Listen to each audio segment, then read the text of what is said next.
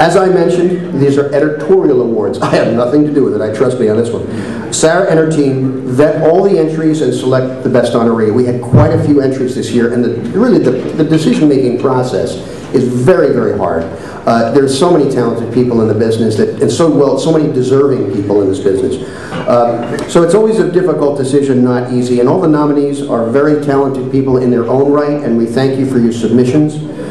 Keep them coming, we'll get you next year. Without further ado, I do want to get on to the main presentation tonight. It's our Trailblazer Awards. It's our, as I mentioned before, it's our 7th annual.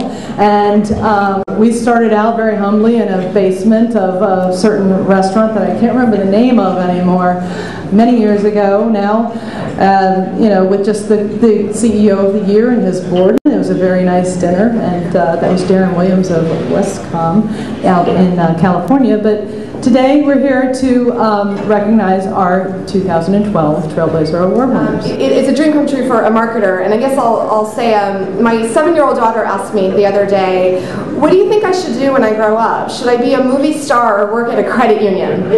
So that's how you know you've got an amazing career. I told her to go for the credit union. And so, as honored as I am to have my name associated with this prestigious award, I really feel I need to accept it on behalf of the entire Fine West Virginia Federal Credit Union family. Thank you. From humble beginnings in a basement, and because of the demand and the need for these services across the state, we've grown in 10 years to over 50,000 members, and with 10 branches across the state.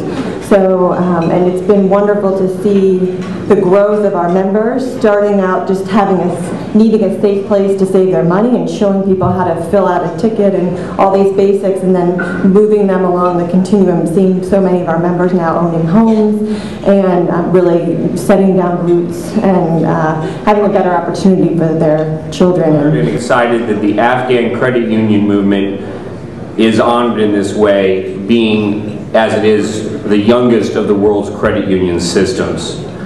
Naming the Trailblazer Award for Outstanding Political Action in 2011 in the name of the CEO of the National Association of Afghanistan, the Islamic Investment and Finance Cooperatives Group, itself is a sign of Afghanistan being part of the international family of credit unions. We're over a $500 million credit union, yet we did not have a real estate department.